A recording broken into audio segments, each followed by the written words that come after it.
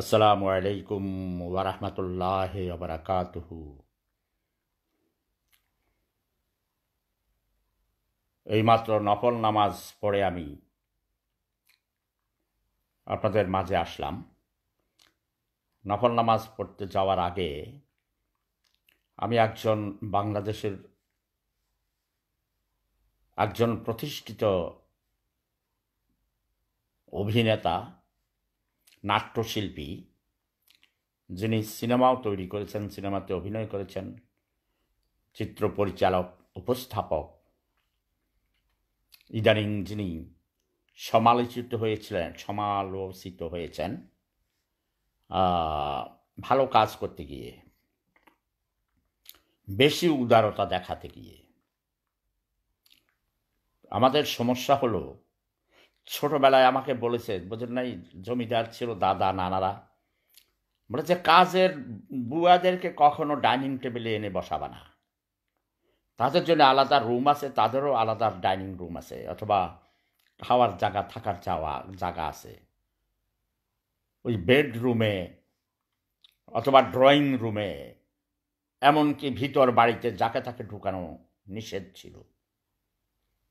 হ্যাঁ, 2002 সালে আমি ঢাকায় যখন গিয়েছিলাম, বাংলাদেশে 3 সপ্তাহ ছিলাম, তাও লুকিয়ে লুকিয়ে থাকতে হয়েছে। বাহিরে গেলে রঙিন কাঁচওয়ালা গাড়িতে করে যেতে হতো, কারণ খুঁজতেছিল, বোঝেন নাই, শত্রুরা। শত্রু তো এক পক্ষের না, বহুমুখী শত্রু। আচ্ছা, অনেকে আবার আমাকে বলে কি জানেন, বলে আপনি নামাজ পড়েন, আপনি মদ খান না, ভালো কথা, খুব ভালো, আপনি আবার গিটার বাজান কেন? আচ্ছা, গিটার বাজাইলে সমস্যা কি? আমি এখন গিটার বাজাবো? আচ্ছা, আপনাদেরকে একটু সাসপেন্সে রাখলাম। বলেন তো দেখি, আমি কার কথা বলছি? এক কথা থেকে আরেক কথায় গেলাম, আমি কিন্তু খোঁচা মারব। কাজের বুয়া মানি নাইমের মাকে বলছি আমি।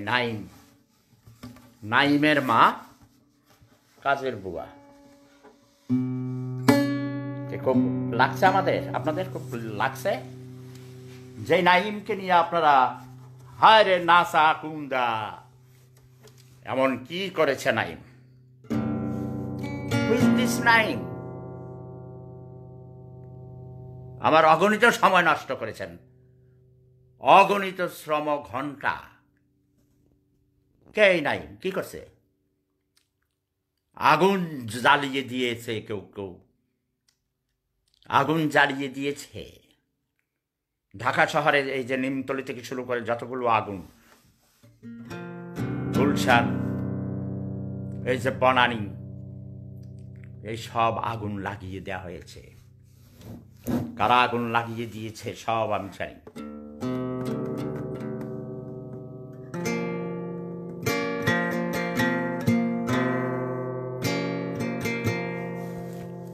আচ্ছা, কিছুক্ষণ আগে আমি ঢাকা বিশ্ববিদ্যালয়ের একটি ছাত্র, আমার ভক্ত, আমার কবিতার ভক্ত, আমার বকার ভক্ত, আমার শব্দ বোমা খেয়ে হজম করতে পারে, হ্যাঁ, অনেক বোমা খাচ্ছে সেই ইদানিং, মহসিন হলে থাকে। তো ছেলেটা আমার সাথে পরিচয় হয়েছে পালটকে, ফেসবুক থেকে পালটকে অনেকে এসছে, paltalk.com। সেখানে ভয়েস সেটিং রুম, কথা বলি আমরা, লিখো মানে সেটিং করা হয়। তো সেখানে তার সাথে কথা হয়েছিল। আমি নাজিম জয়, শাহরিয়ার নাজিম জয়ের সম্পর্কে তেমন কিছু জানতাম না, মানে 28 বছর দেশের বাহিরে থাকি, নিজে অনেক কাজে ব্যস্ত থাকি। আপনাদের ওই বাংলাদেশ মানে ওই ফকিন্নিদের দেশ, সোরটা গরিব, ওই দেশের কথা দূরে, মানে একটু, মানে আমি সত্যি কথা বলছি, আমার মনের কথা, এই বিশ্বাস করেন। এই যে দেখেন আমার পাশে, কালকে আনছি সৌদি আরবের মক্কা শরীফ থেকে, মক্কা শরীফের ইমাম এবং এই সৌদিদের মসজিদ, সেখানে নামাজ পড়তে গেছি। যাওয়ার আগে কয়েকশো পুলিশ পাঠিয়ে দেওয়া হয়েছিল গাড়ি ভর্তি, এবং সিভিল ড্রেসে আগে পরে অনেক পুলিশ পাঠানো হয়েছে। এবং এখানে পুলিশ মিলিটারিদের মধ্যে অনেক মুসলমানও আছে। এখানে এইসব দেশে জন্ম নিয়েছে, তুর্কি বা মিশরি আছে না, অথবা কনভার্টেড মুসলিম। আমি সেখানে নামাজ পড়তে যাব সেটা আগেই জানিয়ে দেওয়া হয়েছে, কারণ আমাকে ধরতে চায় অনেকেই। আমাকে নাকি টুকরো টুকরো করে কেটে ফেলবে, কত কিছু করবে, কত ভয় দেখায়। কেন? অপরাধ হলো সত্য কথা বলি, মিথ্যাকে মিথ্যা বলি, সত্যকে সত্য বলি, রাতকে রাত এবং দিনকে দিন বলি। কারণ আমার নবী হজরত মোহাম্মদ মুস্তফা সাল্লাল্লাহু আলাইহি সাল্লাম সত্য বলা শিখিয়েছেন। আমার পূর্বপুরুষরা সত্য কথা বলার জন্যে অনেক অনেক অক্লান্ত পরিশ্রম করেছেন। এবং ছোটবেলায় আমাকে আমার মা শিখাইছে যে মিথ্যা হলো পাপের মা। এবং আমার বড় জ্যাঠা হজরত মাওলানা চাঁদ মিয়া মজুমদার সাহেব, ইংল্যান্ডে তিনি অগণিত বছর ছিলেন, সেখানেই মারা গেছেন। কবি নজরুল যেদিন ইন্তেকাল করেছেন, আমার জ্যাঠাজিও সেদিন একই তারিখে ইংল্যান্ডে, সম্ভবত বার্মিংহামে ওই সময় ছিলেন, উনি মারা গেছেন ইংল্যান্ডে। তার লাশ আমি এয়ারপোর্টে রিসিভ করেছি, আমার মন্টু মামা সহ আরও আয়াতুল্লাহ ভাই, মানে আমার ফুফাতো ভাই, প্লাস তিনি আমার সেই জ্যাঠাজির মেয়ে জানুকে বিয়ে করেছিল। জানুও মরে গেছে। তো মন্টু মামাও অসুস্থ, আপনারা সবাই তার জন্য দোয়া করবেন। তিনি বাংলাদেশে একজন প্রতিষ্ঠিত ব্যবসায়ী। তার যাক মামির, মানে মন্টু মামার বউয়ের বড় ভাই হলো, বাংলাদেশে অনেকেই চিনে, বাংলাদেশ টেলিভিশনের সিনিয়র প্রডিউসার ছিলেন, বাংলাদেশে অনেক শিল্পী তৈরি করেছেন। এবং নাজিম জয়ের সাথে কিছুক্ষণ আগে আমার কথা হলো, ওই যে ঢাকা বিশ্ববিদ্যালয়ের যে ছেলেটি মহসিন হলে থাকে, সেই ছেলেটি আমাকে নাম্বার দিয়েছিল, কারণ আমি ঘোষণা দিয়েছিলাম আমার প্রথম লাইভে জয়কে নিয়ে যে কথাগুলো হচ্ছিল। জয় যে ওই প্রোগ্রামটা করার পর তাকে নিয়ে অনেকে ভুল বুঝাবুঝি করে বলেছে যে সে ওই যে নাম ভুলে যাই, যেই ছেলেটাকে নিয়ে মাতামাতি হয়েছিল পানির ওপরে, এত নাম মনে রাখতে পারি না, ওই ছেলেটার নাম কি বলুন? সেই ছেলেটা মানে বলেছে খালেদা জিয়া এতিমদের টাকা মেরেছিল, সে কারণে সে ওই আমেরিকা থেকে এক ভদ্রলোক তাকে $5,000 দিতে বলেছে, সেই টাকা সে এতিমখানায় দিয়ে দিবে, এতিমদের দিবে।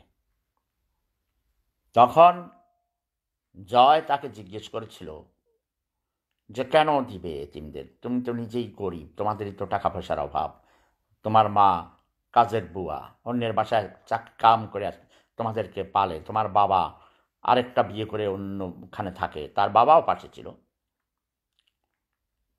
তো তার বাবা দেখলাম ডাব বিক্রি করে এবং নাদুস নুদুস চেহারা, সেনাবাহিনীতে দেয়া যেতে পারে তাকে, ওকে, এবং তাকে জবাই করে দিলে কিন্তু একটা পাড়া খাওয়ানো যাবে, স্বাস্থ্য ভালো। বরিশাল্লা কোথায় বাঙালি পাড়ার মানুষ চাল ডাল খাইছে, বহুত মাছ ধরে দেড়া নদীর। ওর আম্মাও এখনও অনেক তরুণী, সুন্দর, সে সুন্দর বাংলা ভাষায় কথা বলে, গুছিয়ে কথা বলতে পারেন, মেধাবী। সরি, আমি কাজের বুয়া বলেছি কিছু খোঁচা মারার জন্যে, কাজের বুয়া বলেছি খোঁচা, মানে আমি ওই দিনই বলেছি, আমি বলেছিলাম যে তোমরা ভাই সাহেব, আমার বউ, ছোট বউ কল করেছিল, তো আমি জয়ের ব্যাপারটা বলছি, জয় সম্পূর্ণ নির্দোষ, ওকে। আর ওই ছেলেটার নাম কি আমি তো মনে করতে পারছি না, যে 5-এর পানি ঠেকাইছিল। ভাই আমি লিখে লিখে রাখতে হবে, এইসব এত নাম মনে রাখতে পারি না, ওকে। কেউ কি এখানে লিখতে পারো? ওই এক ফকিন্নি রাজাকার টেলিফোন করে বিরক্ত করছে। হ্যাঁ হ্যাঁ, তো যেটা বলছিলাম, জয় জয় সম্পূর্ণ নির্দোষ। জয়ের সাথে আমার কথা হয়েছিল, যে ফখরুল আবেদিন দুলালের কথা বলছিলাম, আমার মামা, মামির ভাই, প্লাস আমার বউয়ের মামা, বড় বউয়ের মামা, উনি এটিএন বাংলায় এখন বিগ বস, মানে ডক্টর মাহফুজের পরেই উনি আছেন ভাইস চেয়ারম্যান হিসাবে। তো জয় বলল, জয়কে নাকি টেলিভিশনে, বাংলাদেশ টেলিভিশনে সম্ভবত, অথবা এটিএন বাংলায়, কোথায় জানি প্রথম, ঠিক আছে,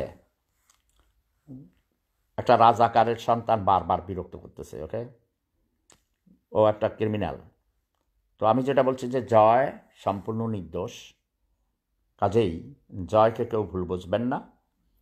এবং এই ব্যাপারটা আমি মাননীয় প্রধানমন্ত্রীর দৃষ্টিতেও জানিয়েছি তাকে বিভিন্নভাবে, যে জয়ের প্রতি যেন কোনো জুলুম অত্যাচার না হয়।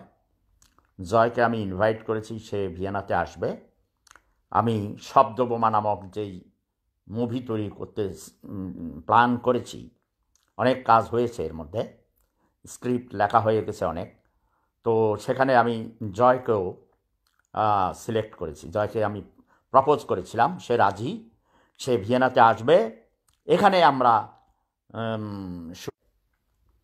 ভাই, ওই রাজাকারের সন্তানটা বিরক্ত করতেছে। ওকে, কারণ ওর জন্মের ঠিক নাই, ও গোলাম আজমের নাতি। তো জয়কে কেউ ভুল বুঝবেন না। ওই ছেলেটার নাম আমি এই মুহূর্তে মনে করতে পারছি না। তার মা বাবাকে, তাদের সবাইকে বলেছি টেলিফোন নাম্বার বন্ধ করে দাও, ইন্টারভিউ দিতে যাবে না। সেই জন্য তার মায়ের উপর বিরক্ত হয়ে আমি কাজের বুয়া মাতারি বলেছি। ওকে, আর আমি ওর মা বাবার জায়গায় হলে, তার গার্জিয়ান হলে ওই ছেলেটার, আমি কোনো ভিক্ষা নিতাম না কারো কাছ থেকে কোনো টাকা পয়সা, যত লক্ষ টাকা কোটি টাকা দিল। কাজের বুয়া, তুমি নিজে কাজ করিয়া তোমার ছেলেকে লেখাপড়া করাও, তাহলে তোমার আত্মতৃপ্তি হবে। 5 পর্যন্ত পড়াইছো, আরও পড়াইতে পারবা। ওই স্কুলের হেডমাস্টারকে আমি বলে দিচ্ছি, এর আগেও বলেছি, ওর লেখাপড়া ফ্রি করে দিবে, ঠিক আছে। আর ক্লাস 6-এ উঠার পর যেই হাই স্কুলে ভর্তি হবে আমাকে জানাবে। ওকে, ওর দায়িত্ব আমি নিয়েছিলাম। আমি বলেছি তোমাদেরকে, ওই টাকার লোভ, একবারে যে টাকা দিতে চেয়েছিল ওই সিলুটি ফগা, সে আর এক ভণ্ড, নাম ওই স্বামী, নাম ফুটাইতে চায়। ওকে, এরা সিলুটি ফগারা, ওরা দাঁড়িওয়ালা, ওটা বদমাইশ, ওটা জামাত শিবিরের মৌলবাদী, কোনো সন্দেহ নাই। আমি এর মধ্যে খবর নিয়ে দেখেছি। ওরা একটা গ্রুপ আছে যারা অনলাইনে জামাত শিবির এবং মৌলবাদীরা গ্রুপিং করে, সাংবাদিক আছে তাদের কিছু চামচা দালাল, হ্যাঁ, বাঁশের কাল্লার লোকজন, কথা বোঝেন নাই, মানুষ ওখানে ওদের উদ্দেশ্য হাসিল করতে চায়। কাজেই আমি বলবো যে শাহরিয়ার নাজিম জয়, তাকে নিয়ে আর যেন কোনো ক্রিমিনাল ইউটিউবার আজেবাজে এই ইউটিউবিং না করে। ওকে, তাকে নিয়ে কোনো কথা বলবে না। যে শাহরিয়ার নাজিম জয়কে নিয়ে কথা বলবে তার জিহ্বা কেটে হবে, একদম ওই রাজাকার আমাকে বিরক্ত করছে জেনে শুনে, বুঝছেন। সে আমার কাছ থেকে শব্দ বোমা খাইতে চায় এবং এগুলো নিয়ে ইউটিউবে দিয়ে তো পয়সা কামাবে, এমনটি করে সে গত 1 বছর আগের থেকে। ওর নাম হলো আশি, সে থাকে অস্ট্রেলিয়া। তার বাবা রাজাকার, তার সৈদ্য গোষ্ঠী রাজাকার, ব্রাহ্মণবাড়িয়ার ক্রিমিনাল, সৌরা, বোঝেন নাই, শহর অঞ্চলের মানুষেরা গরিব। তো যেটা বলছিলাম, আর একটা সমস্যা আছে যে ওর একটা ছোট বোন আছে, 16 বছর বয়স। ওর বোনটাকে আমার কাছে বিয়ে দিতে চায়। আমি বলছি না না, আমি বিয়ে করব না ভাই। তো যাই হোক, সেটা গেল। তো জয়ের ব্যাপারটা আমি যেটা বললাম, জয় তুমি চিন্তা করবে না, তুমি তোমার মতো কাজ করে যাও। তুমি ভিয়েনাতে আসো, শব্দবোমা ছবিতে একসাথে আমার ডার্লিং ক্লাউদিয়ার সাথে তোমাকে অভিনয় করতে দিব। ওকে, ঠিক আছে, গুড। তো ভালো থাকো, সুস্থ থাকো, তোমার কাজে তুমি মনোনিবেশ করো, ইউ ডোন্ট ওয়ারি। সেপুদা আছে ন্যায়ের পক্ষে, সত্যের পক্ষে। প্রেম ধর্ম সেরা ধর্ম। Love is power, love is piece, love is happiness, love is life, love never dies. জয় বঙ্গ, জয় জনতা, জয় মানবতা। আমি হলাম বঙ্গ পিতা। ওকে, বঙ্গ মানে বোঝেন, বঙ্গ হলো পূর্ববঙ্গ, পশ্চিমবঙ্গ, আসাম, ত্রিপুরা রাজ্য, মেঘালয়, ঝাড়খণ্ড ও মায়ানমারের আরাকান প্রদেশ, যেটার নাম দিয়েছি আমি রোহিঙ্গা ল্যান্ড। এবং এই বঙ্গ বিজয় করেই আমি যাব। ওই যে রাজাকার বারবার বিরক্ত করে। তো সবাই ভালো থাকুন।